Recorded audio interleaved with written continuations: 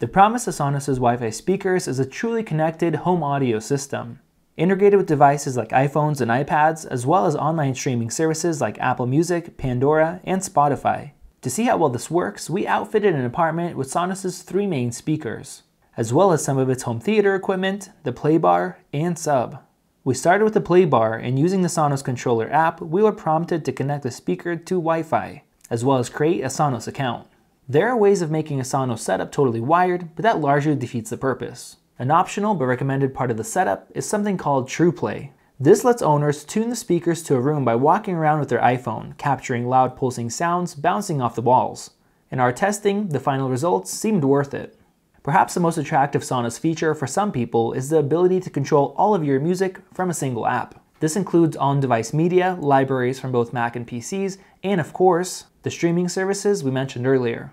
There are even service-specific interfaces, for instance, voting a track up or down on Pandora. Unfortunately, Siri commands can't be used with Apple Music or any other service. We really enjoyed the flexibility of the Sonos platform, which made it easy to group and degroup speakers or adjust their volume separately or in unison.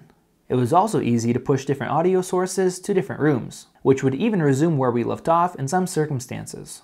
There isn't a huge quality difference between Play 1, Play 3, and Play 5. Which ones to go with are really a matter of space, purpose, and budget. For many, a $199 Play 1 might be all they need, offering solid fidelity and bass. It's also fairly compact and humidity resistant, meaning it can be used in the bathroom.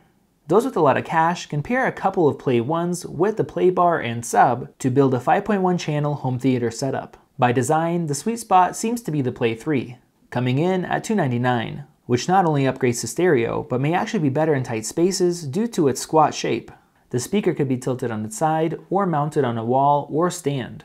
The Play 5 is effectively a deluxe, oversized version of the 3. This speaker was able to fill a large room with both high-quality sound and heavy bass.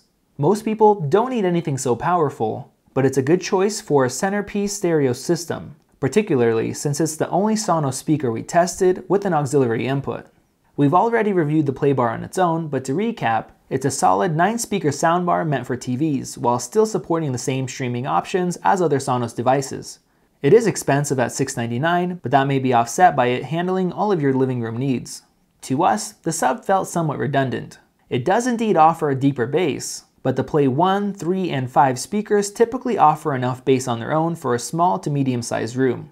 It makes the most sense when paired with a play bar, but it's hard to justify the $699 price tag, since the play bar's bass is already fairly decent. So should you go with Sonos?